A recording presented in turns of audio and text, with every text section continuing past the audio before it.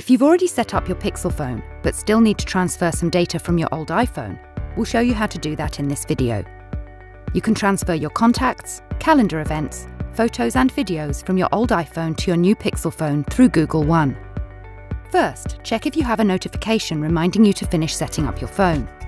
If so, tap the notification and follow the steps to finish the data transfer.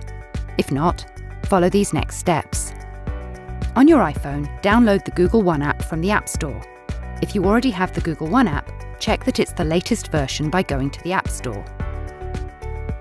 Next, open the Google One app and sign into your Google account.